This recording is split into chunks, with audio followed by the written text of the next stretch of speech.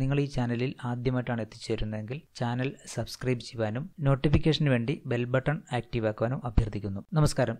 GIMP ട്യൂട്ടോറിയലിന്റെ മറ്റൊരു അധ്യായത്തിലേക്ക് ഏവർക്കും സ്വാഗതം.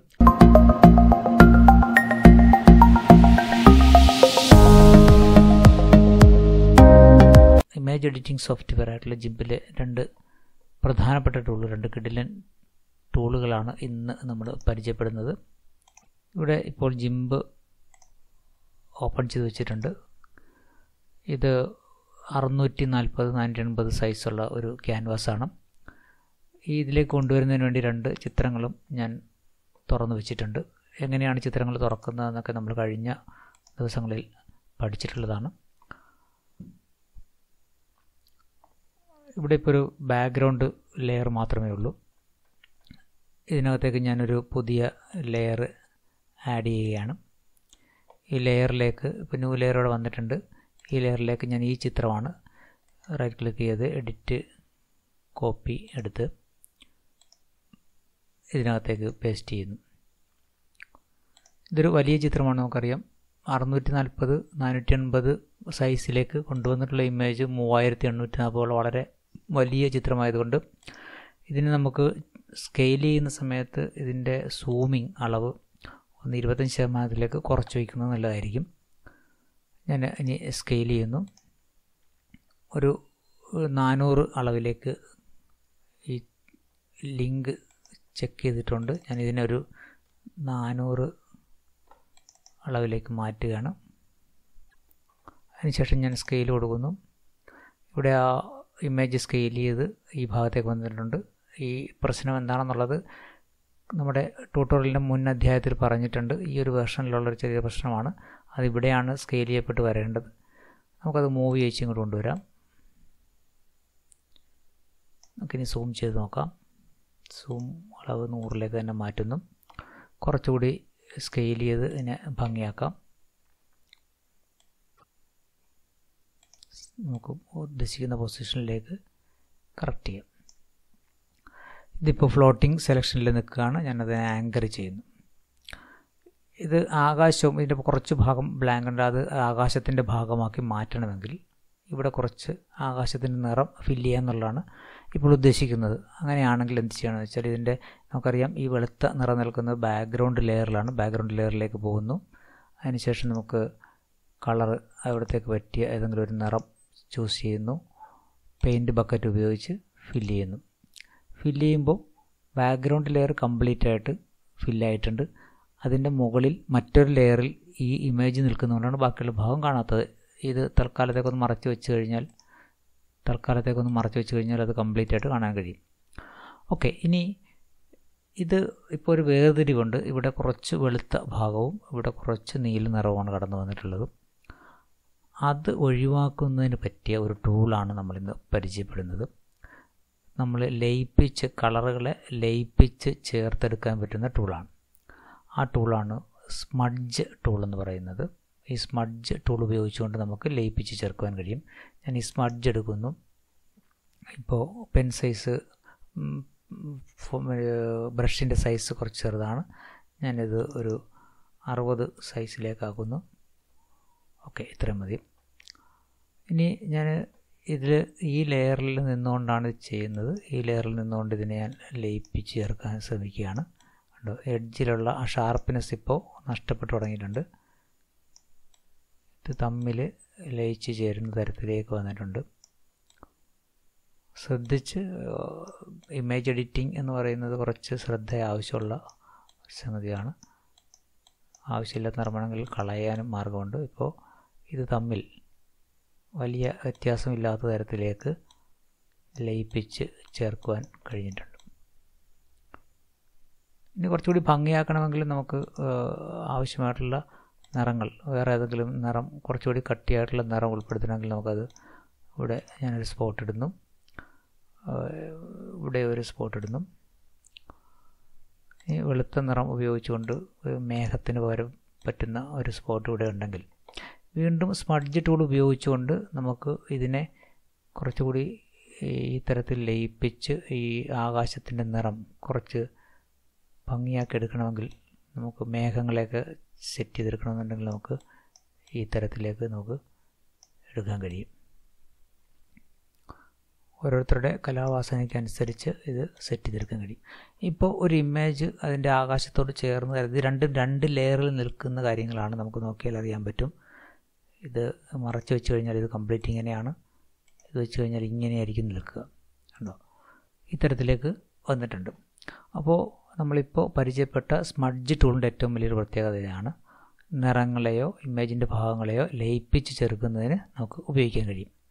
ഒന്നിലധികം ചിത്രങ്ങൾ ചേർക്കുന്ന സമയത്ത് നമുക്കത് ആവശ്യമായി വരും.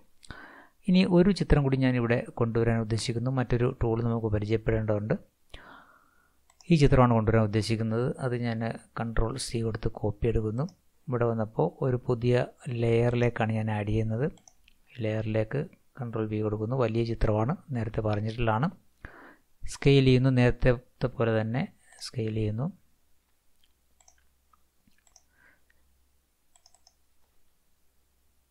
ഒരു 200 സൈസിലേക്കാണ് സ്കെയിൽ ചെയ്യുന്നത്. വളരെ ചുരുങ്ങി ഇവിടെ വന്നിട്ടുണ്ട്. ഇവിടെ നിന്ന് നമുക്കത് കൊണ്ടുവന്ന് ഇവിടെ വയ്ക്കാം. ഇപ്പോൾ ഈ കോർണറിൽ വെച്ചിട്ടുണ്ട്. വീണ്ടും ഞാൻ 100% മാറ്റുമ്പോൾ നമുക്കത് അറിയാൻ കഴിയും. ഓക്കെ, ഇത് തന്നെയാണ് ഞാൻ ഉദ്ദേശിച്ചിട്ടുള്ളത്. ഈ ഭാഗത്തേക്ക് കൊണ്ടുവന്നു. വീണ്ടും നമ്മളിപ്പോൾ പഠിച്ച അതേ ടൂൾ സ്മഡ്ജ്, അതിന് മുമ്പ് നമുക്ക് ഫ്ലോട്ട് ചെയ്ത് നിൽക്കുന്ന സെലക്ഷൻ നമുക്ക് ആങ്കർ ചെയ്യേണ്ടതുണ്ട്. സ്മഡ്ജ് എടുക്കുന്നു. സ്മഡ്ജ് എടുത്ത് നമുക്ക് ഈ അരികുകൾ, ഇവിടെ ഒരു വലിയ ബ്രഷ് സൈസ് ആയതുകൊണ്ട് ഇത്തരം ചിത്രങ്ങൾ ചെയ്യുമ്പോൾ കുറച്ച് ബ്രഷ് സൈസ് കുറക്കുന്നതല്ലായിരിക്കും. ഒരു 30 സൈസിലേക്ക് മാറ്റുന്നു. അതിനുശേഷം ഈ അരികൊക്കെ ആ ഷാർപ്പ്നെസ് ഈ ജലവുമായി ലയിച്ച് ചേരുന്ന തരത്തിലേക്ക് കുറച്ച് ശ്രദ്ധിച്ച് ചെയ്ത് കഴിഞ്ഞാൽ അത് ഭംഗിയാക്കി എടുക്കാൻ കഴിയും. അത്തരത്തിലേക്ക് ഇതിൻ്റെ ഒരു ഭാഗമായി തോന്നുന്ന തരത്തിലേക്ക് നമുക്ക് ചെയ്യാൻ കഴിയും. ഓക്കെ, ഇനി നമ്മൾ പരിചയപ്പെടുന്ന മറ്റൊരു ടൂളാണ് ക്ലോൺ. ക്ലോൺ നമ്മൾ കേട്ടിട്ടുള്ളതാണ്. ഒന്നിൽ നിന്നും മറ്റൊന്നിനെ സൃഷ്ടിച്ചെടുക്കുന്ന അതെന്ന് സയൻസിൽ നമ്മൾ പല തവണ ക്ലോണിങ്ങിനെ കുറിച്ച് കേട്ടിട്ടുള്ള അതേപോലെ തന്നെയാണ്. ഈ ക്ലോൺ ക്ലിക്ക് ചെയ്ത് കഴിഞ്ഞാൽ ഈ ടൂൾ ഉപയോഗിക്കുന്നതിൽ കുറച്ച് ശ്രദ്ധിക്കേണ്ടതുണ്ട്. നമുക്ക് ഇവിടെയുള്ള ഏത് ഒബ്ജക്റ്റിന് വേണമെങ്കിലും അതേപോലെ തന്നെ മറ്റൊരു സ്ഥലത്ത് നമുക്ക് സൃഷ്ടിച്ചെടുക്കാൻ കഴിയും. ഇപ്പോൾ ഈ വാട്ടർ ലില്ലി ചിത്രങ്ങൾ 3 ആമ്പൽപ്പൂക്കൾ ഇവിടെയുണ്ട്. ഈ ആമ്പൽപ്പൂക്കളെ നമുക്ക് മറ്റ് സ്ഥലങ്ങളിലൊക്കെ അതേപോലെ എടുക്കണമെന്നുണ്ടെങ്കിൽ നമുക്ക് ഈ ക്ലോൺ ടൂൾ ഉപയോഗിക്കാം. ക്ലോൺ ടൂൾ എടുത്തു കഴിയുമ്പോൾ ഇവിടെ ഈ തരത്തിലായിരിക്കും കഴ്സറിൻ്റെ ഷേപ്പ് നമ്മൾ നോക്കുക. ഒരു കൺട്രോൾ പിടിക്കുമ്പോൾ ആ ഷേപ്പ് ചെറുതായിട്ട് മാറുന്നുണ്ട്. ഇടയ്ക്കൊരു പ്ലസ് സിമ്പൽ പോലെ വരുന്നുണ്ട്. അപ്പോൾ എവിടെയുള്ള ഭാഗത്തെയാണോ ക്ലോൺ ചെയ്യേണ്ടത് ആ ഭാഗത്ത് കൊണ്ടുവന്ന് വെച്ചതിന് ശേഷം കൺട്രോൾ അമർത്തി പിടിച്ചുകൊണ്ട് ഒന്ന് ക്ലിക്ക് ചെയ്യണം. പ്രത്യേകിച്ച് ഒന്നുകൂടി പറയുന്നു, ക്ലോൺ ടൂൾ ക്ലിക്ക് ചെയ്തതിന് ശേഷം ഏത് ഭാഗത്തെയാണോ ക്ലോൺ ചെയ്യേണ്ടത് അവിടെ കൺട്രോൾ അമർത്തി പിടിച്ചുകൊണ്ട് ക്ലിക്ക് ചെയ്യണം. ഇപ്പോൾ ഞാൻ അവിടെ നിന്ന് മൗസ് പോയിൻ്റർ മാറ്റിയിട്ടുണ്ട്. പക്ഷേ നമുക്കറിയാം അവിടെ ഒരു റൗണ്ട് അവിടെ നിൽക്കുന്നുണ്ട്. നേരത്തെ കണ്ട ആ റൗണ്ട് എത്ര വലിപ്പത്തിലേക്ക് വേണമെന്നുള്ളത് ബ്രഷ് സൈസിനനുസരിച്ചിരിക്കും. ഇപ്പോൾ ഈ ഇത്രയും വലിപ്പത്തിലേക്ക് ആക്കി നിർത്തിയിട്ടുണ്ട്. ഇനി ഞാൻ എവിടെയാണോ വരയ്ക്കുന്നത് അവിടെയെല്ലാം ഈ വാട്ടർ ലില്ലി, ഈ ആമ്പലായിരിക്കും സൃഷ്ടിക്കപ്പെട്ട് വരിക. ഉദാഹരണം ഇവിടെ ഞാൻ വരച്ചാൽ ഉണ്ടോ, ഇവിടെ ഒരു ആമ്പൽ രൂപപ്പെട്ട് വരുന്ന കാണാൻ കഴിയും. ഞാനിപ്പോൾ ക്ലിക്ക് ചെയ്ത് വിട്ടിട്ടില്ല. ഇങ്ങോട്ട് പോന്നു കഴിഞ്ഞാൽ ആ ചിത്രത്തിലുള്ളതെല്ലാം ഇവിടെ നമുക്ക് സൃഷ്ടിച്ചെടുക്കുവാൻ കഴിയും. ഇവിടെയുള്ള ആമ്പലടക്കം നമുക്ക് ചെയ്യാൻ കഴിയും. ഓക്കെ, വിട്ട് കഴിഞ്ഞാൽ വീണ്ടും അതുപോലെ തന്നെ സൃഷ്ടിക്കപ്പെട്ടു വരുന്നതാണ്.